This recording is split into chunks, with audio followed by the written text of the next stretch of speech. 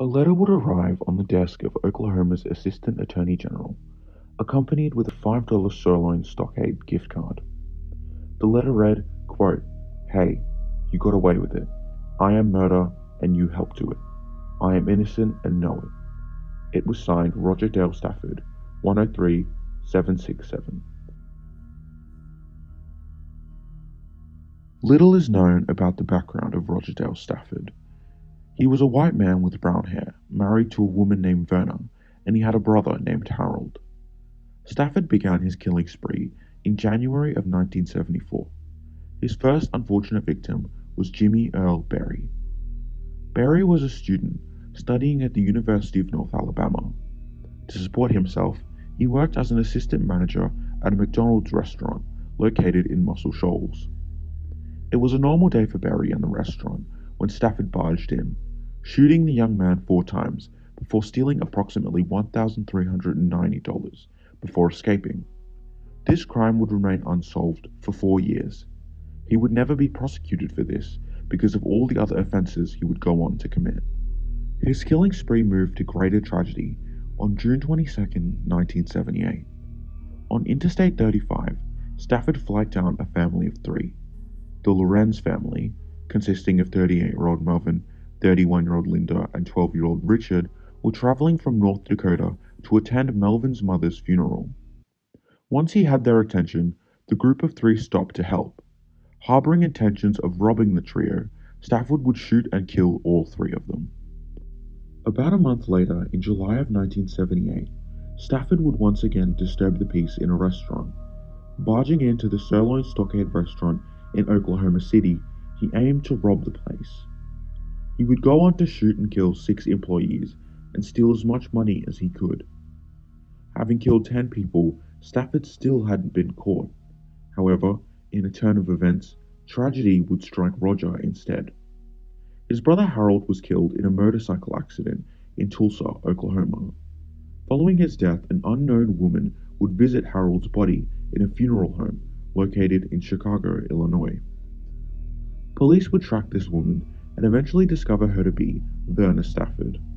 Roger would then be found and arrested, being charged and convicted of 9 counts of murder, after which he was sentenced to death via lethal injection. Verna would not only testify against him, but divorce him too, despite also being sentenced to 2 life terms. Roger would go on to marry twice, whilst on death row.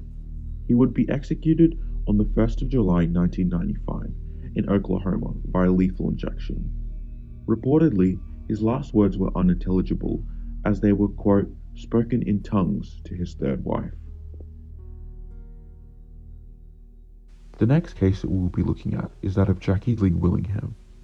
Born on the 23rd of October 1969, Willingham was working as a door-to-door perfume salesman in Lawton, Oklahoma. On the 20th of December 1994, he found himself at the door of an office building. A small woman greeted him. At the time, 62-year-old mother of 3, Jane Ellen Van Way, was working as the executive director of arts for All Inc. She repeatedly declined the man's persistent offers for perfume. According to Willingham, Van Way allegedly dismissed him in a rude manner. In a fit of rage, he decided to follow her into a restroom in a hallway near her office. Fueled by anger, he barged into the restroom, pulling her from the stall and beating her. Jane fought back, but the petite woman was eventually overpowered as Willingham smashed her head into a wall and kicked her face. Van Way eventually lost consciousness, suffocating from the blood of her injuries, passing away shortly thereafter. Police were able to track Willingham down as one of his sales brochures was found in another office near Van Way's. At first he denied any involvement, but eventually confessed. He was subsequently charged with murder.